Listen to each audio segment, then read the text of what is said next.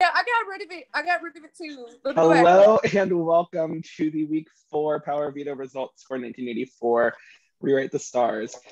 So this week for the Power of Veto, the house guests competed in lingo. They were given 5 words. They had to guess those 5 words in the fewest guesses possible to earn points. So yeah, the person with the highest score will win the Power Veto. Billy finished with 2,600.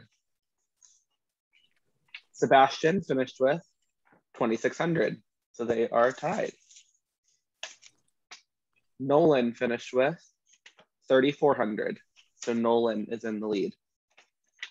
Jonah finished with 2,800.